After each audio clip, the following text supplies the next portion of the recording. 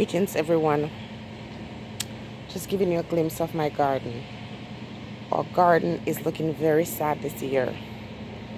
A slow start to spring, and because of the situation happening in the world, we couldn't find suckers because the spring took forever to come. It was more like winter to summer. So we just had to try to find suckers. Now here we have some cabbages that seems to be doing so well.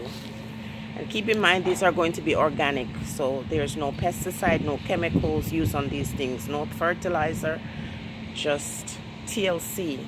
If you look around the roots, you're seeing grass we used to use like mulch. And over here I've got my kale. I cannot live without this thing. It's a different variety of kale. In the back there I got a tomato plant, and at the far back, see if I can zone in, the far back I have strawberries. And my callaloo, this is what I'm most sad about, because in spring and summer I eat a lot of callaloo because I don't buy the one in the can anymore. But when we went to get the suckers from the store, the garden center, they look so healthy, so we just got a few. So I'm hoping that we can get some more before the summer is finished. So we got some callaloo in the back there, and we've got tomato plants, just a few. I'm not worried about the tomato plants because these three, I think we have 3 or 4 trees, and these could, last year we had about 3 and we just didn't have hands for tomatoes. It was so much. Anyway, this is it for now. There'll be more. In this corner I'm growing some basil. I have I think it's a grape and blueberry to plant. They're still in the pots, but once I move the shed behind here, because I'm going to move this shed to clear the land, and I'm just showing off. My husband is going to be doing that, and then he's a farmer. Anyway, this, I'm just showing you what we got so far.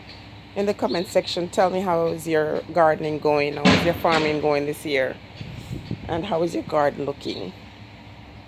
But that's not really what I want to talk about. I'm just giving you something to look at while I do this video, and I'm going to keep it very brief. Now there is more violent upsurge in Jamaica now that things seems to be tapering off and the economy is about to be opened up again. And now we see some police chase. First ended in police cars being overturned, and then we hear that another set of police officers were involved in shootout, which ended with 2 officers being dead. Condolences to their families. No, I just can't imagine your partner leaving for the day, going to work and not coming home. It is just so sad and so scary when you think about, going out there and dying in the line of duty. And so I want to take time to say condolences to the families of those who have lost their loved ones, and to the police officers in Jamaica who want to protect and to serve and put their lives on the line every day. We can't thank you enough. Now I also want to say something now, because sometimes when we see these kinds of crime, we think gangster, rightfully so, but sometimes our mind don't understand that when we see these things, whether on the news or we hear it through whatever source of information that brings the news to you, you automatically go to the point where you're thinking about the little poor ghetto guy, or the little poor guy in disenfranchised communities doing this. You need to get your mind out of that place, because what I saw there had nothing to do with just some little guy over in some ghetto, because those kinds of rifles, those kind of arm that you see in the country has to do with money, has to do with wealth, has to do with power. And I don't just think the way some people do. So when I see that, first thing I'm saying, wow, those officers left the scene to go towards maybe a tip. Maybe they were brought into a trap. Someone told them to come or alert them, or someone knew that they were planning to go on a particular heist and notified the ones who waited for them. The car turned over. We assume that they were just chasing criminals and turned over. That could have been an ambush. Someone could have known about what the police officers were about to do and meet them somewhere and run them off the street or the road. Then when you see that kind of response in terms of them dealing with criminal elements and people dying, you have to think that the persons who did that are not some little guy in the ghetto who's hungry. This is an organized crime and organized by people with money. So you can't exclude anyone, including officers, including army, including powerful people in the country. So these folks may have lost their life because folks are saying you're interfering in our business. Especially if you're not a dirty cop, then these guys are going to want to get rid of you.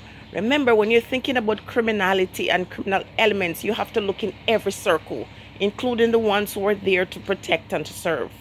Sorry to say. So I'm not in any way blaming this and saying that, oh, it's caused from inside. I'm just saying we have to have a view that goes 360 degrees. And in order to eliminate crime and violence, you have to be able to do real good investigation. So I want the police officers who are in charge of this case to take a look inside and outside to get your dots connected, and don't just have a simple view of what just happened. Because if this is where Jamaica is heading, where police officers' vehicles are going to be turned over and people dying, you got to think like a gangster. And a lot of clues are given in some of these movies that we watch, and you better believe that individuals are going to take it as lessons. So what you see there, if that's where Jamaica is heading, we are in big trouble. And let me take that back. Jamaica is already there. That's why we are seeing it.